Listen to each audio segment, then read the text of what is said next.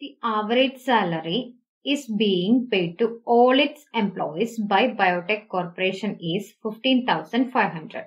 Average salary of senior employees is 18,000 per month and average salary of junior employees is 12,000 per month.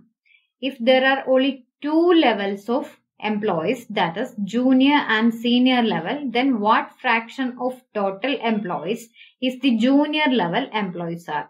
Here I will use the allegation method because average salary of senior employees is 18,000 and average salary of junior employees is 12,000. But there are only two levels of employees are there in this company. That means average salary of total employees is average salary of junior and senior level. So here average salary of total employees is 15,500 and this will be equal to average salary of senior employees and junior employees. So allegation is the best method here. Now this is the total employees average salary of total employees.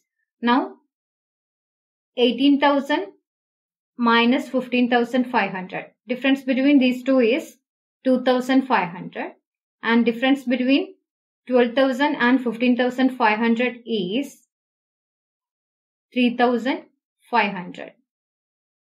Now take the ratio between these two. 0, 0 cancel. 5 goes 7 times in 35 and 5 goes 5 times in 25. So 7:5 is the ratio of senior employees to the junior employees.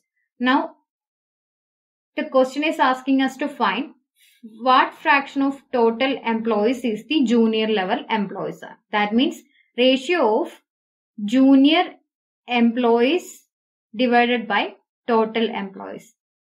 Here